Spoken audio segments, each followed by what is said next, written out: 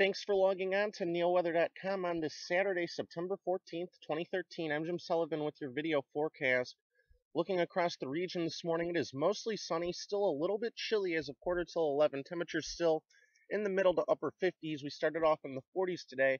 None of our official reporting stations got down into the 30s. That made me sad, although I'm sure some of you are happy. Either way, it's looking like a nice, sunny, but somewhat cool day today.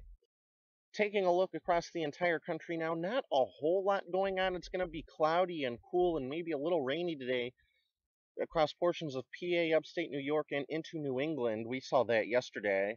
Sunny in the Great Lakes, Ohio Valley, Mississippi Valley. There's some rain stretching from Montana into the Dakotas. That's with a cold front that will get here tomorrow night. And in Colorado, they're still dealing with a sensitive flooding situation in and around Denver and Boulder. They could see a nice surge of rain again tonight into tomorrow, so that situation isn't getting better yet. It should, though, by Monday into Tuesday.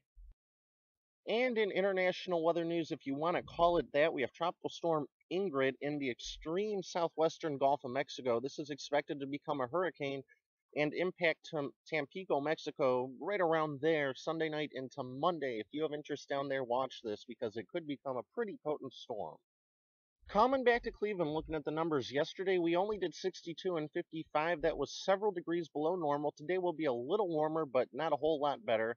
Saw a little bit of lake effect rain at Hopkins yesterday, although a good chunk of northern Ohio was still running rather dry on the month of September. We're going to set the sun at 7:38 tonight.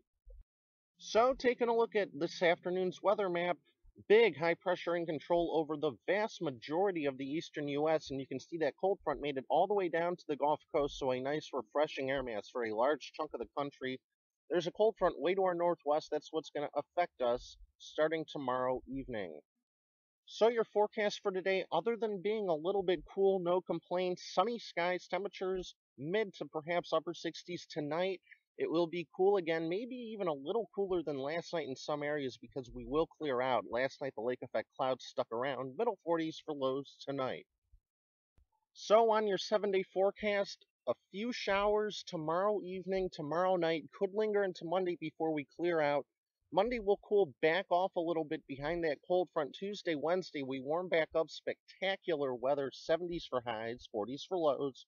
By later in the week, warmer, more humid air moves back in, and we could see the weather pattern become rather active again starting Wednesday night or Thursday.